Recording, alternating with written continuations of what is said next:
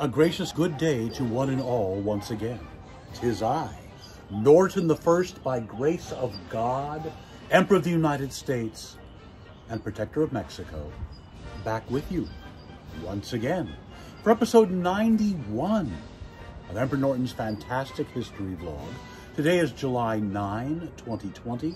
It is our 114th day under COVID-19 restrictions. We are coming to you today from the lovely Imperial Gardens. It's not too much wind this morning, a couple dogs yapping in the background, sorry about that.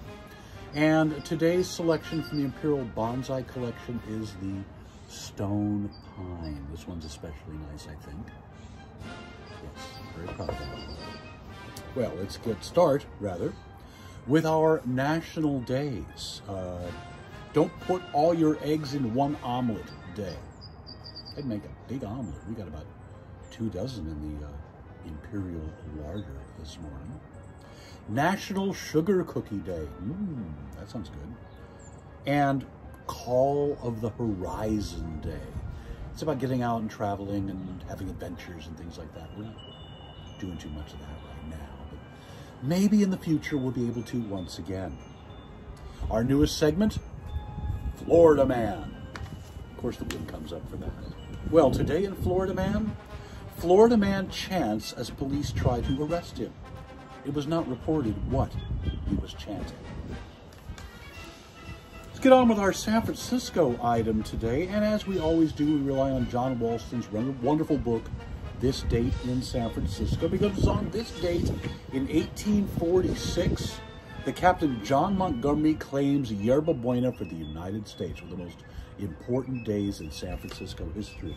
And so for this one, we will read the description of a petty officer of the Portsmouth, the ship that John Montgomery sailed in on, who signed himself simply as Filings. Oh dear, the wind has come up.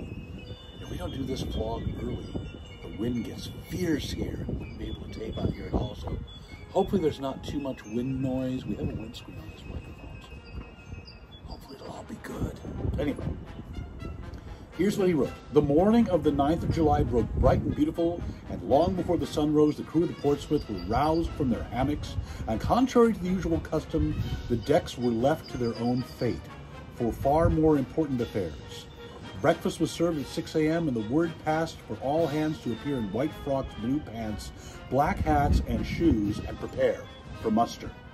Precisely at 8, the drum beat to quarters, and the captain made a speech which conveyed to us the idea that he, in obedience to orders of the Commodore, should hoist the stars and stripes in the public square that day and take possession of, in name of the United States of America. Of course, we know that today is Portsmouth Square, but it was simply the town square then. As soon as the retreat was beaten, the boats were ordered alongside, and the Marines and carbineers filed into them.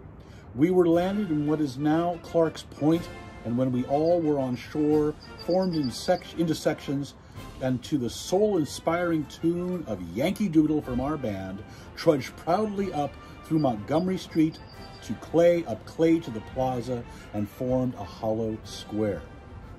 Here we rested our arms while the aides of the commander-in-chief disseminated themselves through the town and gathered together some 30 or 40 persons of all nations, colors, and languages, and having penned them in the square formed by the soldier sailors, the captain, putting on all his peculiar dignity, odd choice of words, walked up to the flagstaff and gave a majestic nod to his second command.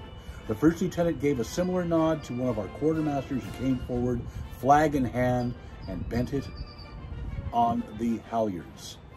Captain Montgomery had a proclamation ready prepared, and our first lieutenant now read it to the assembled crowd, and when he finished gave the signal, and in a moment, amid a roar of cannon from the ship, the hurrahs of the ship's company, the vivas of the Californians, and the cheers of the Dutchmen, the barking of dogs, now they're not barking, and the braying of jackasses, and a general confusion of sounds from every living thing within hearing, the flag floated up, which was never yet lowered to mortal foe. On this day, Yerba Buena then, San Francisco now, became part of the United States of America. Happy birthday, San Francisco. We celebrate a few of them here, though. Let's get on to our other stories for today. 1853, Commodore Matthew Perry and 4 U.S. Navy vessels visit Japan to force them to open up to American trade and end their policy of isolation. 1872, the donut cutter patents were granted to John Blondell Thomaston and Thomaston, Maine. Or in Thomaston, Maine, I think is what that is. 1900, the Commonwealth of Australia is established by the British House of Commons. Congratulations, Australia. 1934, SS Reichsfuhrer Heinrich Himmler takes command of German concentration camps. 1947 was on this date is the engagement of Britain's Princess Elizabeth and Lieutenant Philip Mountbatten. Of course, that's now Queen Elizabeth and Prince Philip, both of whom were in their 90s at this point. 1955, Bill Haley and the Comets' Rock Around the Clock tops the Billboard's chart, one of the best-selling singles ever.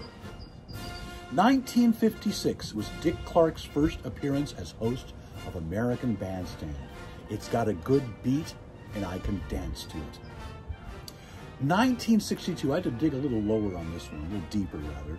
Andy Warhol's first West Coast gallery exhibition at the Ferris Gallery of Los Angeles.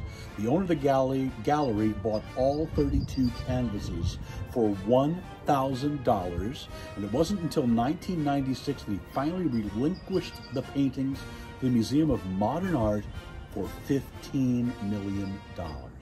Wow. Births today, 1819, Elias Howe, American inventor of the sewing machine. 1932, former Secretary of Defense Donald Rumsfeld.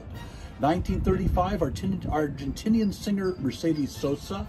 1937, artist David Hockney. 1938, actor Brian Dennehy. 1945, American sci-fi author Dean Koontz. 1947, O.J. Simpson, born right here in San Francisco, went to Galileo High School. 1956, Tom Hanks, actor, born in Concord, California. 1964, singer, actor, widow of Kurt Cobain, Courtney Love, also born in San Francisco. And 1976, Wonder Years actor, Fred Savage.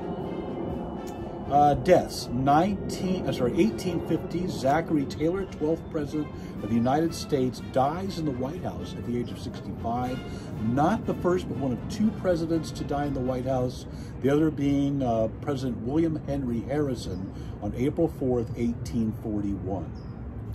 1932, King C. Gillette, inventor of inexpensive and disposable razor blades.